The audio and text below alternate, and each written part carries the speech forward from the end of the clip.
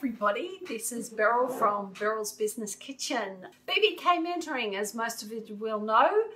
I'm here to, I was just sitting down on my chair. I thought, we're going to talk about why blog posts are important in 2020. I've been part of a workshop over the last few weeks and I've been teaching SEO optimization and how we can make us be better seen on Google. Anyway, a lot of it's come down to blog posts. So people are saying to me blog posts is dead. I don't want to do blog posts. Blog posts take too much time. Why should I do them and things like that? So today I thought I would give you 5 of my reasons why I blog, and why I put them up. In my list, I've put SEO down as number 4, but these are my personal reasons on why I like to do it. So come on a story. I'm Beryl, I'm from 𝗶𝗶𝘁 mentoring. I help businesses overcome their fears and limitations and strive to become a better business and a better person through neurocoaching. Okay, anyway, let's go. Number 1, by the way, I'm reading my list, so bear with me. Number 1, a place to safely express my views. Everything we learn these days is determined by what we think is correct and what we think is not correct. I know for a fact that there are always all these to's and froms on everything that you do within it, especially within SEO. And the reason I'm sort of emphasizing the SEO part of it is you want to do Google so that Google will find you. So therefore, I'm going to keep referring back to SEO and the importance of it. So I want to express my views, and I can do that freely on my own blog post. And I'm not saying I'm going to become political or religious or anything like that. It's my views based on my business and the way I coach and try and encourage my clients to come with me on a journey. This is how I do it. So, oh, by the way, we are having our little cup of tea together. And yes, I do know it's a cuppa with Beryl. If you've got a coffee, please grab your coffee.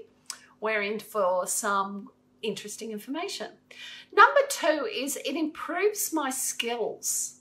I think you should learn something new every day. So as I'm blog posting, I will do research. And when I do research, I learn one new thing. If I could learn one new thing, I might know 5% of what I need to know before I die, because every time I turn around, there's more information to be found. So it encourages my skills to be better so that I can help you do what you need to do in your business. So I have to give the best advice to my clients that I can possibly give, especially within business mentoring. So blog posting and things like that help me help you. And that's what it's about. Number 3 on the list is, and it's sort of connected with, it improves my skills and improves my coaching exponentially, but it keeps me learning. So therefore I learn one more thing. I like learning one more thing. And that's what it's about. So I think, to me, if you don't keep learning, I think there was a quote by somebody, if you don't keep learning, you're dead. So isn't that an interesting way that some people, I should actually look. If I find the quote, I'll put the information in my comments in my Facebook. So, but another thing is, guess what? If you blog post, you are creating SEO content. In that SEO content, you are creating a way for Google to find you. Put in the chat, what happens if Google doesn't find you, guys? Put in the chat. I think this is a pretty obvious answer for those that are watching me and things like that. Just tell me, what is going to happen if Google doesn't find you? Well, guess what? I've put down here. I've put out the positive reasons. I could give you negative reasons as well, but Google can find me. Customers will find me because they've gone for a search for me on Google. I have a profitable business. I make money. I'm happy. black and white. Isn't that what we all want when we create our business plans? We want to have a profitable business that will absolutely, that will allow us to have the life that we want to live. I know it's a bit cliche to say, hey, let's run our business from a beach. Some people are doing it. I personally would prefer to go on a holiday and run the business from my office, but that's my personal choice. But I'd also like to go on 20 holidays a year. That also is my choice. By the way, I don't get to go on 20 holidays a year, but we're allowed to dream. This makes me feel better and makes my thoughts think of what else I can do. So, fifth thing on the list is I own my blog. Have you heard it? And I know anybody that's here has been on those business groups where they say, my Instagram page, my Facebook page has been blocked. What do I do? That is the worst. If you've written a blog on this, you will. Hi, Tracy. We're talking about blogging. Is blogging dead? And why blogging is the reasons why we still should blog today. At the moment, I'm up to number 5. I own my blog. I own the words I've written on that blog. Instagram, Facebook, YouTube. I've done some selling on Amazon, eBay. They can't blacklist me. They can't block my site because this is my work. So I dare say if I did something rude then, or broke the law or something, that's not what I'm saying. I'm allowing myself to have my opinion. So this is where blogging becomes important. And again, let's go back to, and I know I keep referring to it, SEO. If you do external links to your Facebook page and your Instagram page, that gives you better SEO. That is really, really important. I've got an example here, which I'm going to read. A client of mine is in the photography industry. So photography can be quite cutthroat. And she said she is an avid blogger. And when she asks all her clients, sorry, I've written this really badly, so if I wrote it right, I would be able to read it properly, but that's okay. You get to see the real me. She asks all her clients when they ring up, how did you find me? They said, Google search. I found your blog, because she'd been ranked with the SEO on Google. Now, for all those people out there that want facts and figures, in this case, over a 4-year period, she found over 4 years, she found 50 new clients. How much money is 50 new clients, especially when you think of packages in the photography industry? That is a lot of money that you could be wasting down the drain. Tracy is saying here, I'm ashamed to admit I don't even know what SEO is. I need help. Well, Tracy, I'm here for you. I was talking to Jess this morning. We're going to get on to blog posting, SEO, and how to optimize it. So hold your horses, and we're going to go on an adventure together. So look out, because Jess is going to start talking to you. But the other thing that a lot of people don't realize what they can do with blogging is you can make micro stories on Instagram. The only reason I would not like this, because if Instagram closes down your Facebook page, you don't, Tracy just sent me a little ha-ha face. Thank you, Tracy. If they close down your account, you can't get that information back. So you have to wait for them.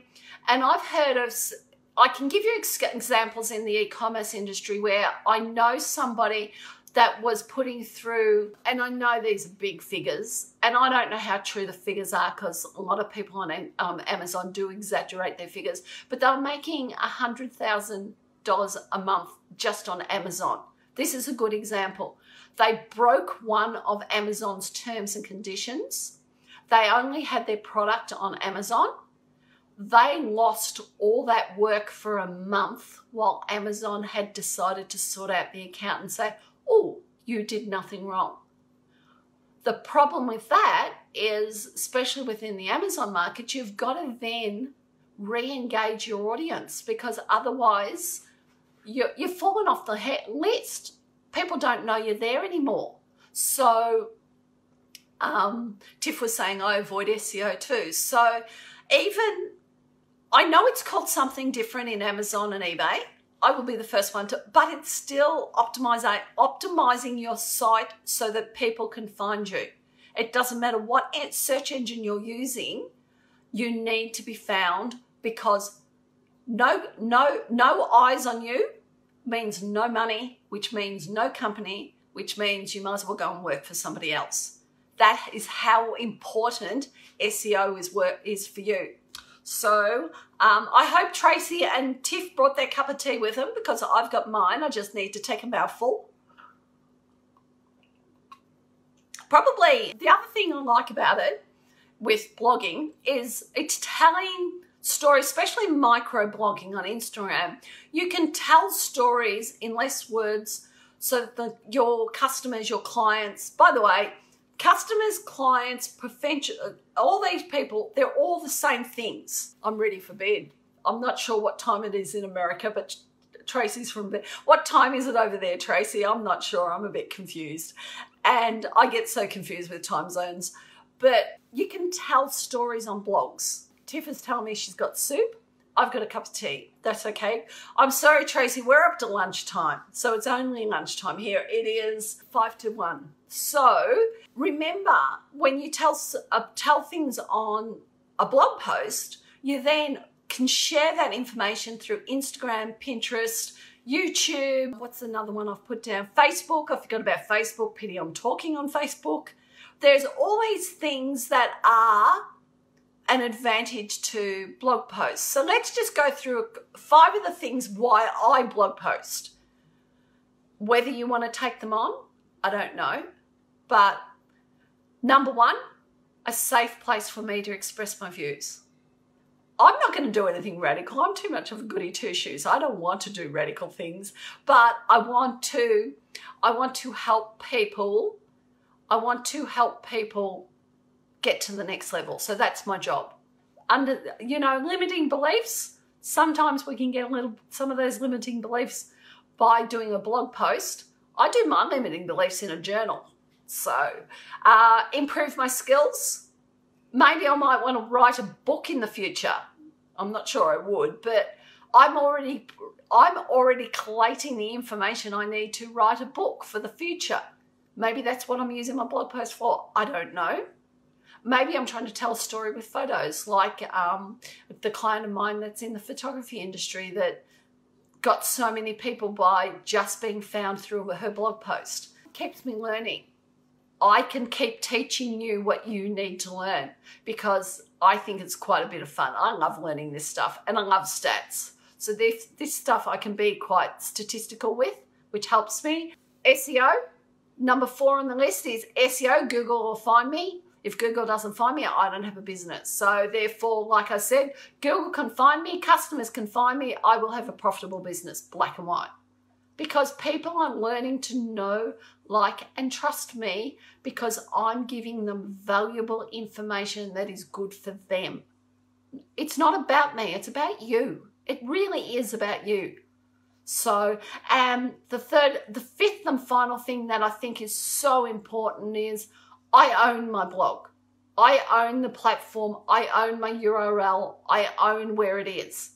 Nobody can blacklist me, none of the platforms. Eventually, like I've written here, blogging keeps your content as the different social media platforms move on or morph into something else that may not allow you to have your blog up there anymore. So you lose your audience, you lose your niche market, you lose the people that have got eyes on you.